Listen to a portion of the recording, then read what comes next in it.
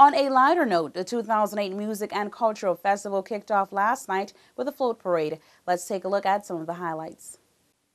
Day one of this week's festivities began yesterday with a motorcade featuring 17 beauties, vying for the titles of Little and Miss Turks and Caicos, as well as present queens Angelica Lightbourne and Leanna Sutton. Large numbers of cars paraded from the Coral Gardens Hotel in the Lower Bight and headed to the Seven Stars roundabout. Halting traffic with their royal waves on top of the line vehicles, they made their way down the Leeward Highway to the downtown ballpark for the opening ceremony. The Little Miss Turks and Caicos pageant will be held tonight at the Tropicana, and the new Miss Turks and Caicos will be crowned on Friday night. For WIV4 News, I'm Nakara John.